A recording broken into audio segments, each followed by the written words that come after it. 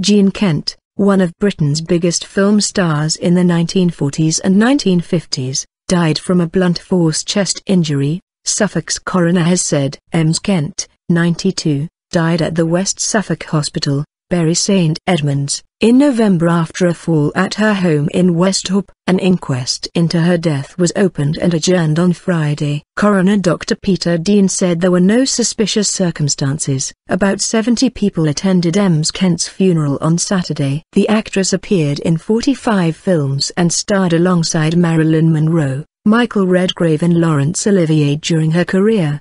Her post-war television shows included Up Pompeii, Crossroads and Lovejoy. Ms. Kent, whose real name was Joan Mildred Hurst, was found collapsed in her bedroom at Westhorpe, near Stowmarket, on 28 November by her housekeeper. Suffolk Police said it was not treating her death as suspicious.